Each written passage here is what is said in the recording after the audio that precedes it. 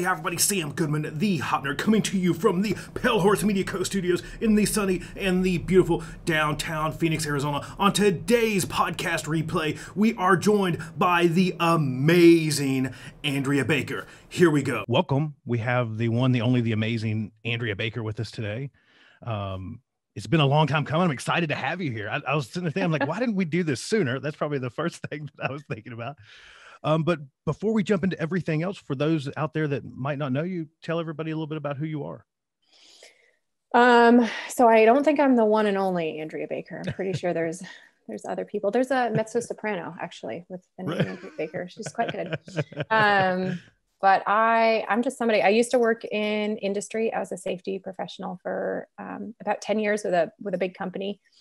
And I heard about human and organizational performance while I was working there. I think the first person I heard it from was internally, but the first person that sort of the ideas actually stuck with me was after I heard from Dr. Todd Conklin. And I just kind of became obsessed with the concepts. I wanted to know how to speak to them, to teach other people around me. And so I did that within my job for a while. And just within the past few years, I left that company and now I get to talk to anyone else who wants to hear about it. So just, I wore it out, where I was. And so got to wear some other people out with the ideas, but it really is my passion. I love this concept. I think it not only helps industry, but some of the key concepts just help us be better people. And, and I feel, I'm very lucky that I get to do something that I love for a living. So yeah, absolutely. So kind of backing up just a little bit, because you said you made your way into safety. And I always like to ask people this question: how the heck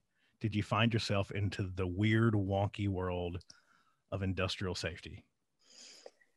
By accident. Yeah. I think. I don't know. I don't know if I've ever actually made an active decision my entire life. I think things happen to me by accident in general. But so I went to school for engineering, for chemical engineering. And at some point, somebody said that, a good thing to do when you're in university is you should at some point do an internship. So I couldn't argue with that. And so I looked at the available internships at my university, and there was one that was about safety. And when you read environmental health and safety, like job description, it really sounds like you're just going to save the world. You're like, I make sure people go home the same way they come in. I make sure the environment is, in a better position than it was. And so I decided that sounded cool. And so I interned. And while I was interning, they asked me if I wanted to apply for a full-time position after I got out of school. And, I argued for a little bit that I wasn't sure. And they said, just do it as a backup plan. And then my backup plan became my real plan. So it's always such an interesting story to hear how people I've not met a single person yet, I believe, that has actively made that choice. Yeah, when I grow up, I want to be a safety professional. I mean, that probably happens now, right? There's a lot of, I guess, a lot more awareness around the career. There's a lot more college level programs. There's a lot more paths, I guess, into the career. But most people go, yeah, I just woke up one day and here I was. I mean, I'm not exactly sure how I got here, but yeah. And I remember the philosophies of like how you are supposed to be a safety person. I remember as I was learning them that I was confused by them. One of the very first conversations that I had that was like me being coached as an intern. My direct boss at the time said, Andrea, what you need to understand working at this company is you need to understand that all accidents are preventable. And, I'm a sassy college kid, right? So I don't know how to play politics or anything. And so I'm just like, that doesn't sound right. And I said, I'm pretty sure they call them accidents for a reason. And I'm pretty sure if they were all preventable, then we wouldn't have any accidents. And he looked me dead in the eye and he's like, Andrea, you're either going to have to get on board with this or you're not going to make it long here. Well, that's so funny because I worked for an organization that shall remain nameless. Several of them had a similar mindset. But it was the same thing. The exact response to your question would have been, well, that's because there's no such thing as accidents. That's why we call them incidents. Duh, right? They're incidents. They're not accidents. So I can't help but laugh when I hear that. I mean, and it's not the organization's fault. I mean, we all learned this at the same time, right? And you become indoctrinated into that thought process, and it's hard to see anything differently than that. And so it was good to get to see sort of both sides of the hop mentality, be indoctrinated into, safety one thought process, and then kind of see how it changes. So at some point, you obviously had some, I don't know if I call it a rift or something with kind of traditional safety that made you veer away from safety one or kind of more traditional approaches to safety. What pushed you in that direction? What kind of made you go, okay, there's something else out there, and this kind of old school, I'm just gonna use air quotes, old school kind of way of business might not be the best way to go. I want to maybe move in a little bit of a different direction. I don't know that there was a moment in which I thought differently. I think what happened for me is that the moment that I remember is when Todd Conklin came to talk to my facility, my site, right? And he was putting words to things that I didn't have words for, but I had been trying to express. Yeah. And so I guess maybe from the beginning, I was uncomfortable with the direction I was given as a safety professional, of how I was supposed to do things. And so I pushed the envelope in places that I felt comfortable pushing the envelope, but I didn't know that the way that I was thinking at the time, that there were other people that thought that way, and that there was actually language to describe what it was. And there was logic behind it that was based in psychology. I didn't know any of that. All I knew is that, so-and-so is telling me that I should do an audit this way, but it doesn't feel like the right thing to do. And so I'm going to change it a little bit, and I'm going to try it this way. So I think more distinctively, I remember realizing I wasn't alone. And that was that gave me more power to act differently. Cause I was like, oh, wait, I'm not strange. I'm not alone. There's other people. And maybe a bunch of other people think this way too. We've just been so, we've been playing this corporate game for so long that we don't remember, right? We don't remember that it didn't make sense when we first started. So. Yeah, it's so funny because I was introduced to it a little kind of backwards, I guess, because I was at the point of just being like, okay, I'm done with this job. Like I'm leaving safety. I'll go live under a bridge before I continue to work in this. Just at that point with traditional safety, and just the whole kind of piece of it, just all of it. And then I had a friend that actually dropped off Decker's Safety Differently book, which is a horrible place to start, by the way, for anyone that's I would suggest you to go read Todd's stuff. There's a lot of great stuff out there before you get to Safety Differently. And you read this textbook, which is a great book. It's awesome. It got me started down the path. It's drinking from a fire hose, right? So exactly. it's a little bit hard to, I understand. Yeah, but you're going, exactly. So, and then to wake up to the fact that, that there is a community out there, right? That these kind of, at the time, these kind of rogue thoughts, I guess, that we're having at the time. I remember at that particular organization, beginning to have that conversation with other safety professionals around HOP and around Safety Differently. We would literally go into the conference room and shut the door and whisper about it, right? Because it was like this super secret meeting. Like, don't let anybody know. Super secret society of HOP people. Sacrilege. We're saying all accidents are not preventable. Don't let anyone say that. Right?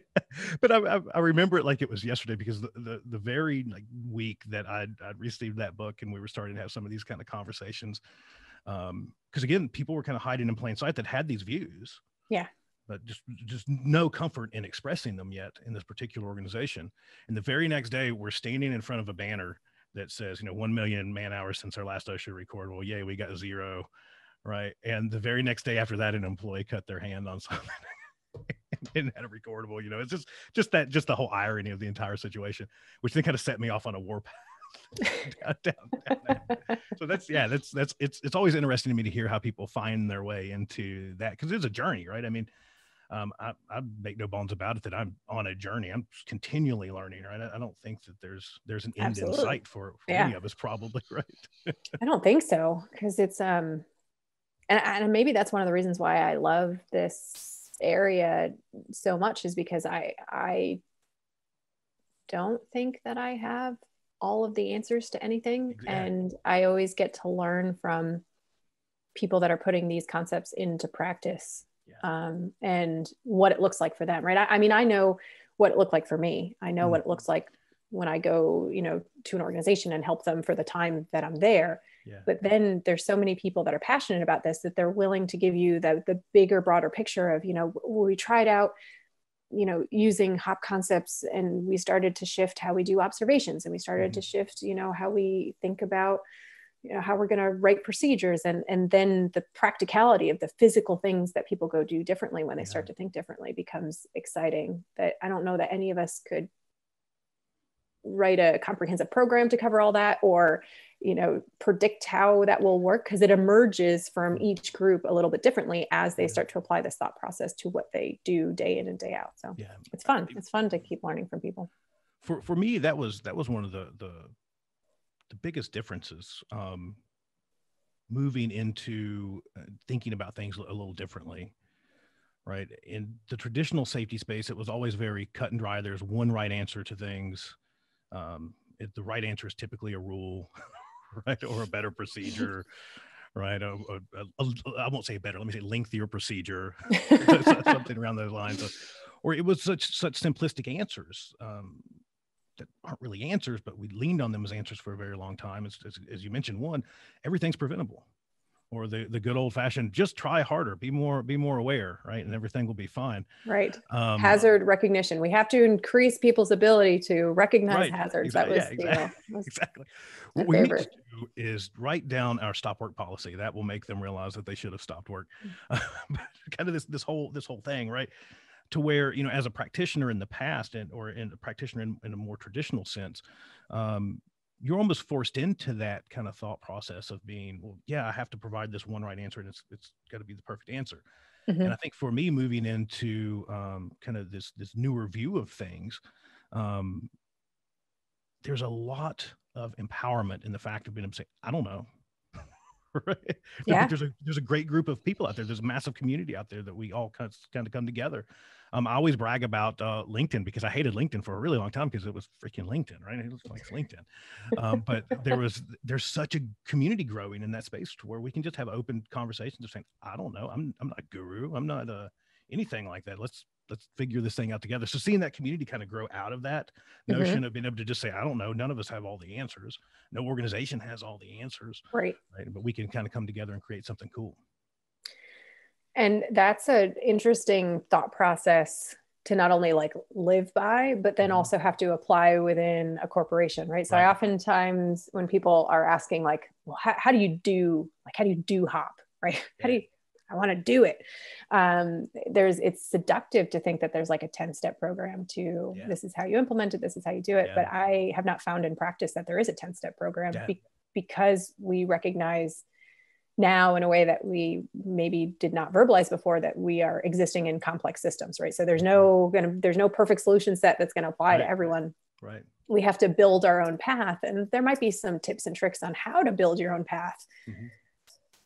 But to think that there's one answer, or that there's always a right answer, that is actually ordered system view of the world, right? That there's a best practice, there is a root cause, there is one answer. And so as we start to recognize how HOP applies in organizations, I've actually found that I'm starting to recognize how it applies like in personal life, and even like how I would interact as, somebody labeled as a consultant.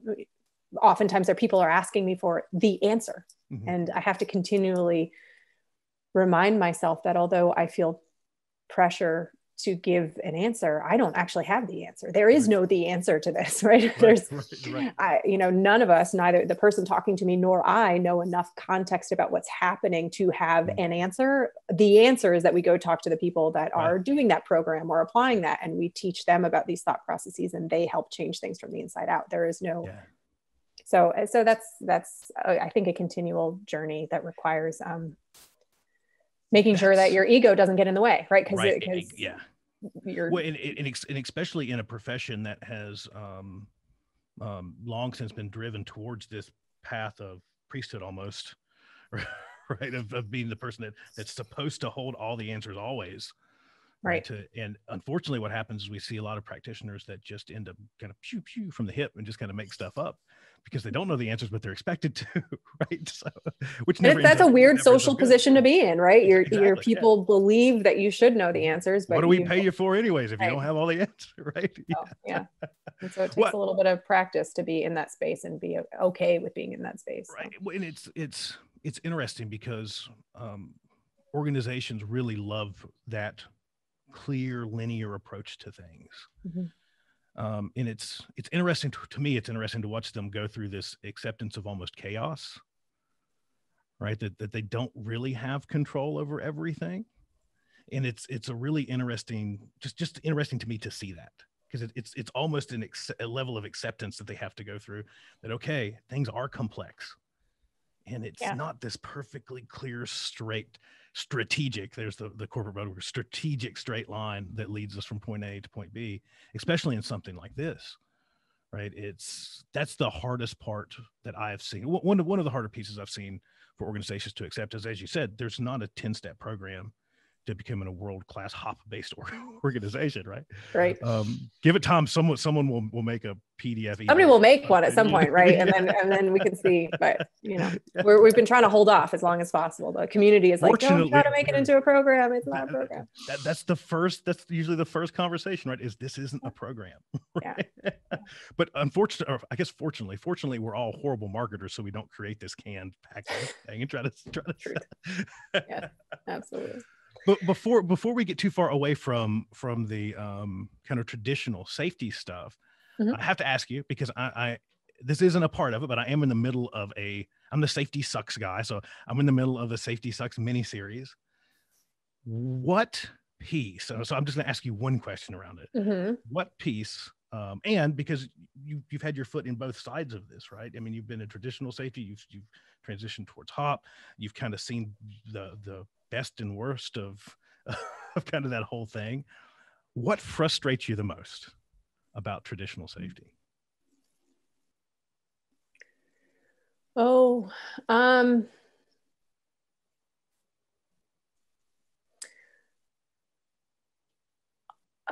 There's so many thoughts going through my head. If I had to pick one, what frustrates me the most about traditional safety, I guess it has to be this notion that there is a right and wrong way to do things, period, in the world, right? There is a right and wrong way, and the fact that oftentimes, because there's so much to understand about what's happening in our system, we don't even know where that information came from.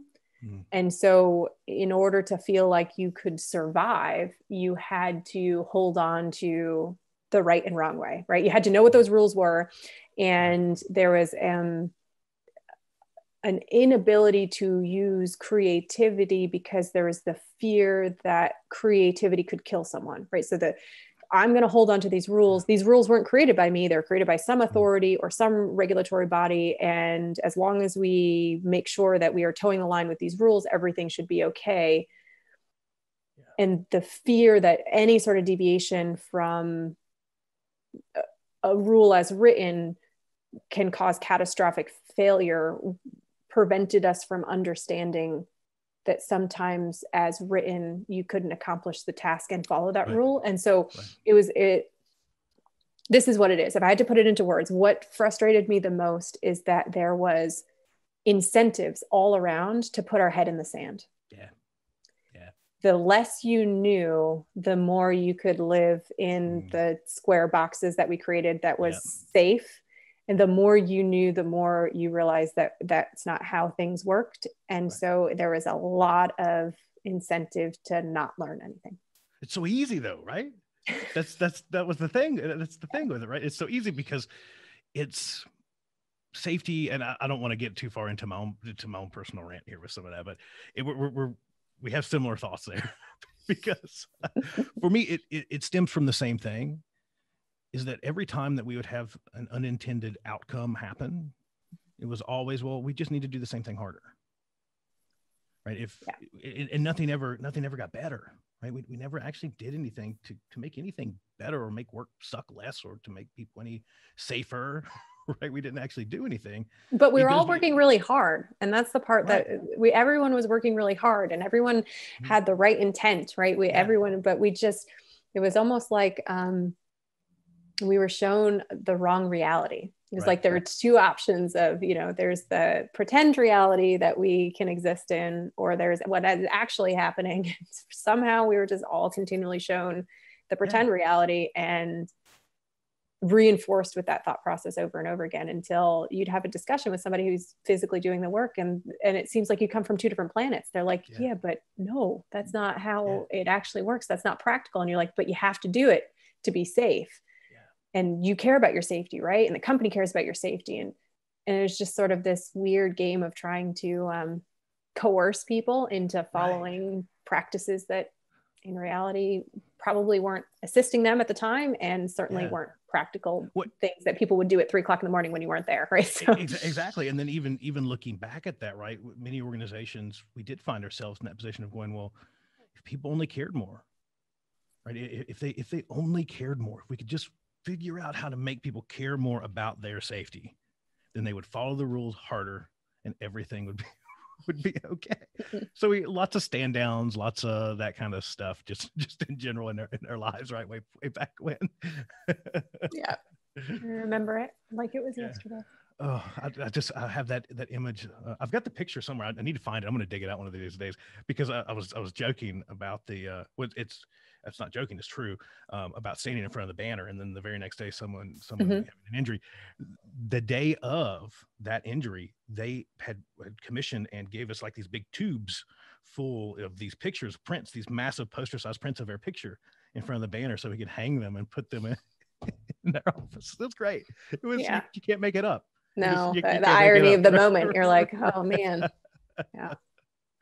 That was, I had a very similar moment when we had a very serious event at one of the places that I was working at. And there was an employee who was working, it was an end mill, but we'll say drill press because it's easier for people to picture. Sure. Rotating drill bit, right? And had gloves on. And in the process of wiping metal chips away with a brush, the brush got pulled into the drill bit. And then the glove on his right hand got pulled in. He instinctively grabbed for his right hand with his left hand. His left hand got pulled in. And he had several amputations. And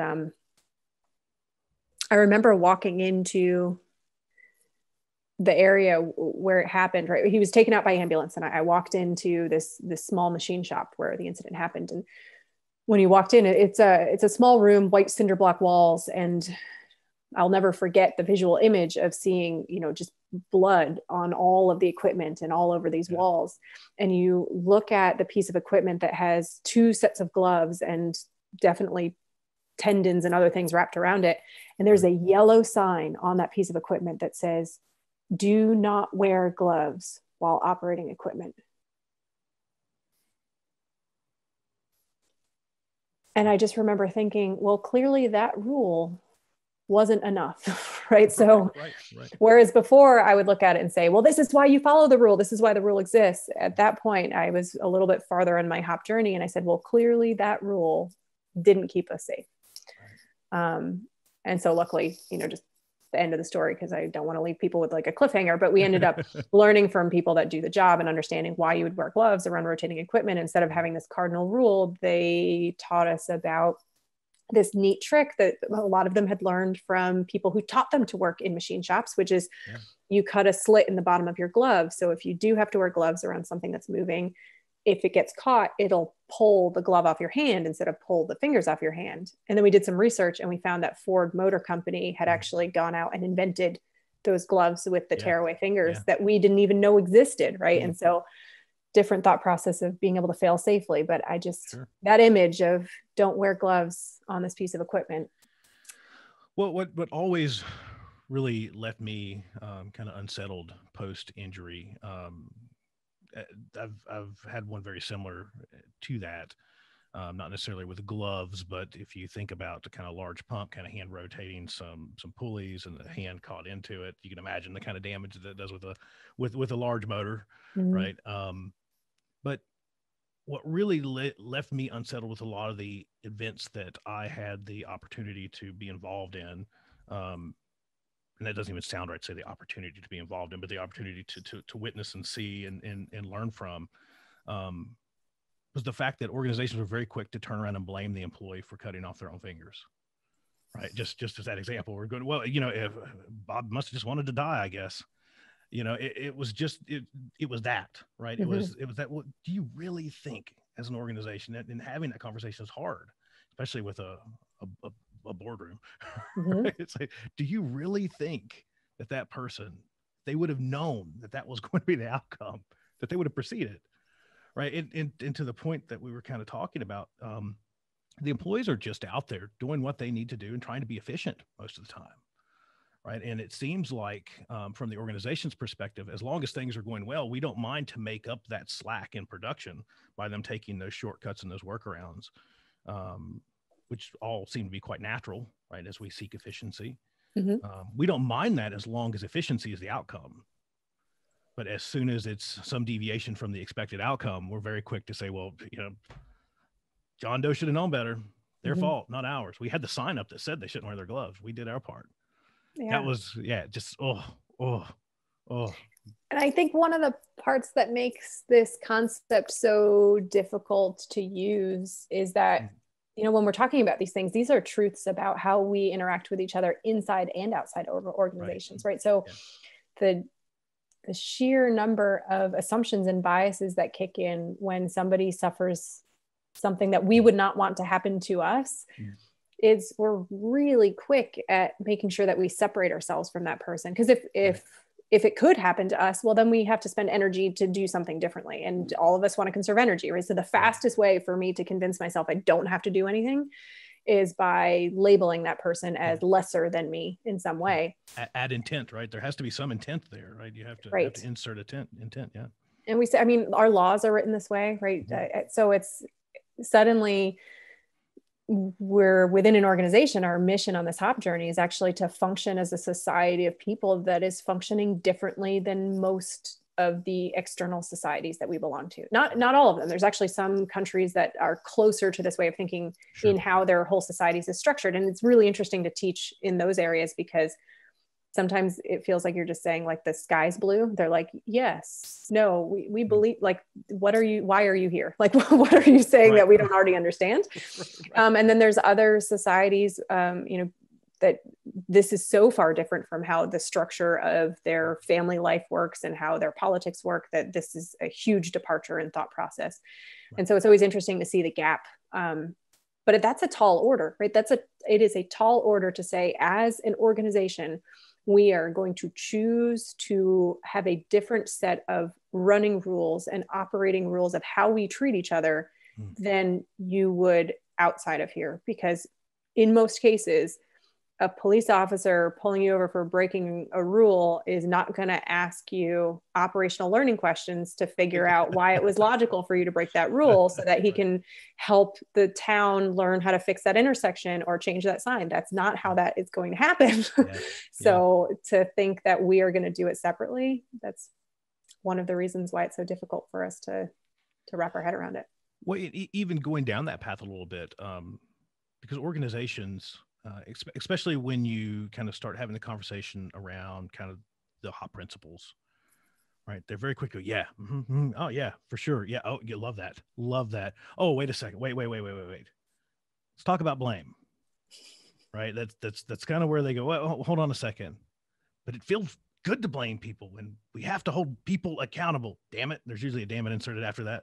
So what do we do? What would you tell those folks out there that get so hung up on this need that, or this belief that we need to beat people, it seems, into compliance, or maybe compliance is probably the wrong word. We're just kind of compliance on the brain of what we're talking about, but to beat people into being better employees, to being safer. What would you tell those folks? Because they seem to get kind of hung up on that one in particular sometimes. For sure. And it's something that I was hung up on originally, right? When I heard these concepts for the first few times, which takes a long time for them to sort of settle in. But when I heard them for the first few times, I was like, so are we like preaching anarchy? Are people just like allowed to do whatever they want? I'm having trouble seeing how this fits into the real world. I get it theoretically, but what does it look like in the real world? Right. What I had to come to terms with, which I try to help explain to other people, is that a lot of what we're struggling with is a misunderstanding of what accountability is. Accountability cannot be used interchangeably with HR disciplinary action, and HR disciplinary action shouldn't be used interchangeably with blame. Accountability is a person's own willingness to take responsibility for their actions and to tell the story of their actions. And what that means is because it's intrinsic. It is the closest synonym that we could come up with. The type of accountability that we want to see in an organization is ownership. Closest synonym we can come up with. Because it is intrinsic to a person, you can't punish people into feeling that way. You can't demand it from someone. You can't meet pain with pain in order to try to create it. The best thing that we can do as a leadership team is to create an environment where people are more likely to be able to feel accountable, because we have extrinsic ability, the environment that we're influenced by, we have some ability to change some of that. You cannot feel accountability, meaning you can't feel like you own your own actions if you don't believe your own actions are yours to take. So if we work in an organization or even in a society, a group of people that has a strong command and control environment, that actually makes us feel as though we are victims of our environment. And you hear evidence of low accountability in how people speak. Like an example would be if somebody says something like, "That's not my job," or "Don't look at me, I was just following procedure," or "Don't ask me, talk to my supervisor." That's all evidence that we actually have a low accountability environment. We don't want that. We want high accountability environments, but we want it by its true definition. So instead of creating an environment where people don't feel as though they can own their actions, we want to make sure that we have decision rights in the right places so that people can be part of the solutions, that they could be part of the decisions on what we traditionally would impose upon them. So that we can own our actions. And that's where you get forward accountability from, right? You get people feeling ownership because they have ownership. That doesn't mean we don't use disciplinary action, but we use it in circumstances where we want to fairly remove someone from our system, where somebody has an intrinsic difference, right? That they're not able to meet an expectation that everyone else seems to be able to meet. And it's usually not one thing. It's not like a one issue or a one event. It's usually have multiple issues where, a person doesn't work well on a team, right? They're not able to follow, they don't get to work on time. You can picture it. You actually probably from your experience could like name that person, like, you know who they are. Let me find out. Exactly. That's when we use HR disciplinary action. It's a fair way to tell someone you got a couple chances, but if you can't figure out this intrinsic issue, then we're going to have to ask you to find another job because you're not fitting in with this society of people that we've created. Yeah. That's different than teaching someone a lesson with disciplinary action. It doesn't work. Actually, trying to teach adults lessons through discipline, the only thing it does is it makes us better at hiding our behavior. Like we're so good at hiding the fact that we were breaking this rule that you don't even know it's happening anymore. And that's the most dangerous place to be in. Well, you instead of trying to create an environment where honesty is possible, we move in the complete opposite direction then, right? I mean, we move towards silence. Forced silence, right? Silence is created by our own hands, right? In the organization. I love that because, especially the fact that you draw the distinction between probably what I would just coin as true performance issues. Right. Performance management. That's what we use it for, right? that's their baby, not ours. Let them have fun with performance stuff. But for me, it almost seems like in the world, especially around industrial safety, safety is super duper duper special, right? Compared to everything else in the organization. I would argue that it's almost become so special that it's to its detriment, right? In pieces like this to where, but it's safety related. So, I see where you're coming from. Right. So this is, So, so you see that manifest in organizations around their golden rules, right? A lot of times where I don't care. I love and care about you so much that if I see you doing that, I'm just going to fire you. And to me, it goes down again. It's not only forcing silence around, and golden rules are typically the things that are the top 5, top 10 things that we know kill people in our industries.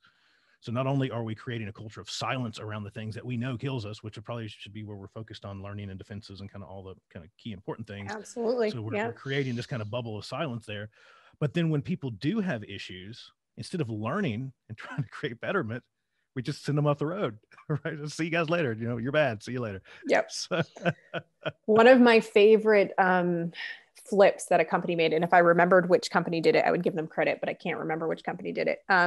They decided that, you know, golden rules are important, right? It's important to know what keeps us alive, but it's also an indication that it is a really brittle part of our system, because what we're saying is the only thing keeping us safe is the rule. Right. But we're also acknowledging that that's the only way we know how to do it right now. So we have to make sure that we can apply this rule in all circumstances. So from that perspective, one of the companies, they switched their thought process on how they would respond if a rule was broken. It went from, you need to show everyone how important it is to follow this rule by some sort of disciplinary action or removing the person and make an example out of them. They switched it to, we as an organization need to understand how this rule cannot be followed. And so they went from a mandate of something being done to the person to a mandate of learning. If this is the most critical thing we say we have to do, then we for sure need to understand when we can't do it. So and that was like this, it felt like an important switch, because it also gives people a feeling of control that I oftentimes feel makes us as leaders feel like we're losing control. It gives us a way to redirect that feeling, right? So let's not control in this direction, but for sure you can control the fact that we are going to respond differently, and you're going to ask questions to support that, and you're going to ask for an understanding of when we can't follow this rule. You can still have your control. It just looks a lot different. We're not controlling people, we're controlling how we learn information. And I think that that's helpful, because we don't want to scare people, right? It's not, HOP shouldn't be scary. I hope not, right? It should be a relief valve of, there is something different we can do. We don't all have to just try harder and hope that everything is going to turn out better. We could do something differently. Yeah. And it's to that point of all kind of moving moving towards learning, right? Being really the only true thing that we have to create any type of betterment, right, is learning. So even with that, it's funny that you said that, because about the control, because again, with that kind of blame conversation comes the anarchy question, right? As you're kind of bringing up, right. I can't, because like I was basically birthed and raised in power plants for the vast majority of my life. So if you want like the strongest command and control, the ultimate ever, environment, right? You have been subject to it. I think any you go to any power plant and it's like 95% Navy nuclear, and props to those folks. I'm not picking on them, but they love them some command and control, right? And that might not function so well outside of the military, right? Once you find yourself into the real world working with folks that are just mechanics at a power plant, right? It's a little bit different. But so that question comes up, right? I'm relinquishing control, and most of these folks, at least it seems higher that you go in the organization, the more they fear that. What's kind of wacky to me is it seems like the frontline leaders are kind of going, whew, okay, so I can actually lean on my team more. And I'm kind of back to the same thing we were even talking about with practitioners. I'm not expected to have all the answers now. I can go out and listen to the folks that do. And it seems to empower those folks, at least kind of, I almost don't want to say lower, but nearer to the sharper end of the organization. As you said, to have more power to actually go out and affect things in the organization. And it's just hard it is hard for those folks that the nearer you get to the top of that building, right, to go, okay, I'm going to let you all have a little bit of autonomy to go forth and get creative, right? We've used a couple dirty words so far today, to go forth and get creative and come up with stuff on your own. Right. That's a hard thing for them to do. Right. Well, but also recognizing that we want to be able to work together. And Bob Edwards has said this quote recently. It just sort of came to him and it stuck with me. So it must be good. But he said that historically we often thought we had to do things to employees Yeah. We know what that looks like, right? That's command and control. And then for a while, we kind of thought we were doing things for employees, right? This is this idea of servant leadership. And now we're recognizing that both of those extremes, they're not as healthy as doing things with each other. Like we don't have to separate ourselves into two different groups. We're all trying to accomplish the same things. We know different types of information. So we should absolutely be sharing that information rather than, you know, putting these lines in the sand as to what you can know and can't know and who makes decisions and who doesn't make decisions. I think more part of who to blame, or who to blame, right? And I think part of what you're seeing with, you know, the folks that are like direct supervisors. I was a supervisor for a while, and I feel that part of the control conversation, at least how it was for me, is tied up in the fact that another part of our system doesn't work well. When I actually did have performance management issues, I didn't have a lot of levers to pull. There wasn't a good way of proactively managing that situation. And so some of the only levers that we had were reactive, which is why you can get to a safety related event and say, pull this lever, this person, like it's a big deal, they should be removed. And it's because it was much harder for us based on how we were taught how to do it, as well as, you know, the system that was available to us as to how we actually legally through the HR process do performance management. And so day to day as a supervisor, I actually kind of see some of the opposite of, I feel fear from the direct supervisor, and up in the organization, people kind of see strategically how this would make sense. But the person who is trying to performance manage on a day-to-day basis is saying, well, hold on, you're taking away like literally the only tool that I have to remove somebody who is a difficulty in our process. And there's not many of them, right? There's just a few people in an organization, but they can really disrupt things. Don't you dare take away the only lever I have unless you're going to give me another one. Yeah. And it's exactly. And even with that, as we kind of were talking in that role of just general performance management and performance issues, I've come across this quite a bit, you know, to where it's manifested in the safety space too. Again, where the employees or the frontline leaders looking at the situation and they're near the event or they're near the issue, and we'll just stick in the safety world so I can just avoid our human remains folks over there. But they're looking at this and they're going, okay, I understand. I could completely understand how that could happen to that person. I get this. I'm near it. I can see. I can get my hands a little bit onto the context of the event. I'm starting to understand it. And they go, so I think that this is what we should do. And then very quickly, the organization, there's this kind of managerial override from above that goes, no, that person shall be terminated because they violated part blah blah blah, part XYZ, right? Yeah. And again, just stripping that frontline leader from any authority to do what they feel is right, when really that person understands the situation way better than anyone farther up the organization. Yeah. And there's a couple companies that haven't done a good job, at least putting language around how you would want to manage this. So I have to give credit to like Coke company.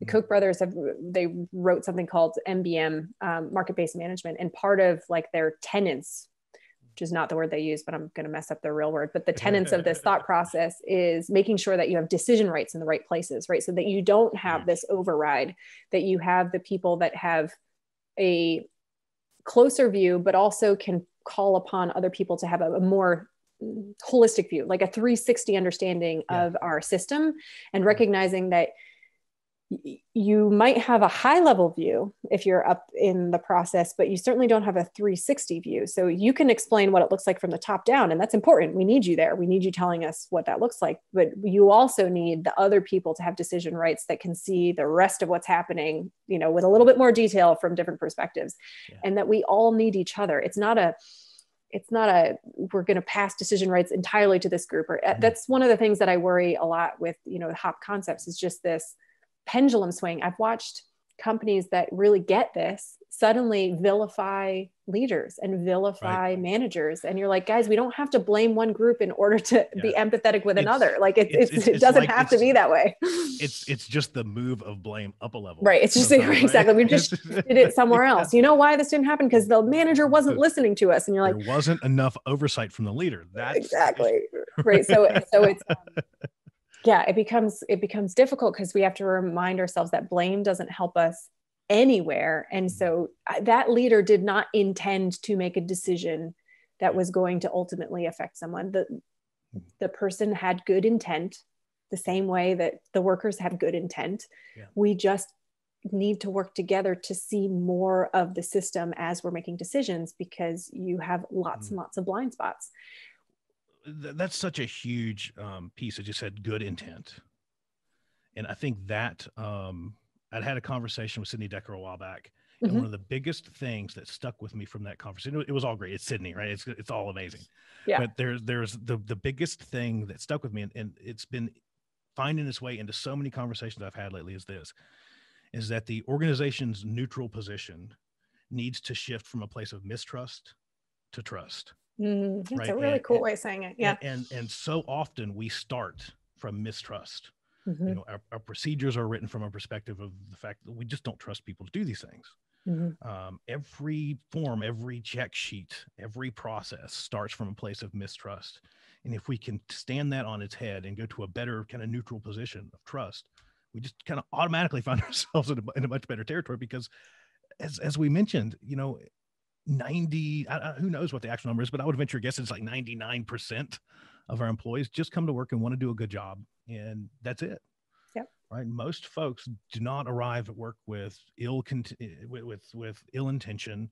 They don't arrive wanting to harm themselves or harm others. But we often start from a place of saying, well, that 1% is what we focus on for the entire organization, instead of moving into a place of trust. Just when, right. So Sam, I'm going to leave you with this thought, because not only do I agree with what Sydney's saying, it'd be silly of me to disagree, but not only do I agree with what he's saying, but I think my hope, my like naive hope about the world, is that some of what we do in our organizations is going to bleed into how we manage ourselves as a society of people. Yeah. And if we just take the United States as an example, we would be foolish not to recognize that we also are in a place of mistrust in how we organize our entire society, in how we feel about people. We've got a divided country at this moment, and each group vilifies the other group. Right. And yet, if you're able to stand a moment in each other group's shoes, you could understand local rationale. You could understand the perspective. You could understand that people are given different information. And so we have created a different reality as to what is happening around us. You can understand how complex things are. But we're in such a place that both sides thinks that the other group of people, there's something wrong with them, right? there's those biases, and they're lesser than us, and both sides feel the exact same. We're assigning intent, right? They don't, and so my hope is that the more that we're able to do this sort of on a small scale, and we can see that distrust becomes a disservice to how we interact with each other, and we dig in and we create bigger and bigger stories and bigger lies about people's intent and people's thoughts, and then we propagate those lies and everyone believes them, and that we see that also happens in society outside of our work, and that we could do a little bit better to leave the door open to recognize that my distrust of this other group of people is probably not as well founded as I think it is. And if I take a moment to sit in their shoes, maybe I can understand how they view me, and maybe I can understand better where those views come from. That would be my hope. But we'll Love see. it. I can't add anything to that. That's perfect. Andrea Baker, everyone.